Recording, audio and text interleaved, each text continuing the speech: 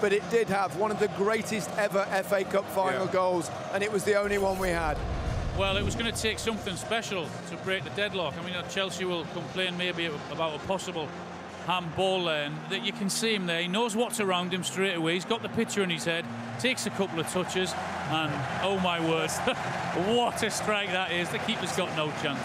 I suppose that's the difference, you know. Comes off his knee onto his arm. I think that's why they didn't give handball. Yeah, but that's the difference. I think that in games like this, big games like this, you get a quality player that gets his moment. And that was his moment, and he took it because he is a class player. And what you want to do is you want to hit the target, make the goalkeeper make the save. In this instance, he's got no chance for that, but that's what happens when the quality players get their moment. He takes it. Can you imagine if that one had been ruled out, a goal of that quality? Yeah, exactly. Brilliant. But as soon as he got it out of his feet, you know, I'm begging the defender to step out and stop it, because he's got such a quality strike. You don't want him shooting in and around that box. And top corner. Oh dear, to finish this will be embarrassing. Oh, sit down, you old man.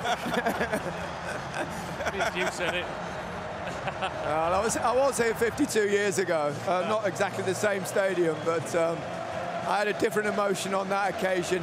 And I thought I was going to suffer the terrible fate again, but VAR saved the day for Leicester. Well, the thing with the VAR is that we've been seeing them all season. It's tight. You know what I mean? It's very difficult to try and time your run in that respect, simply because it's so tight, but we've seen them all season. It's very tough to take, I've got to say it. You know what I mean? I'd be absolutely devastated if I lost the cup final with a decision this close, but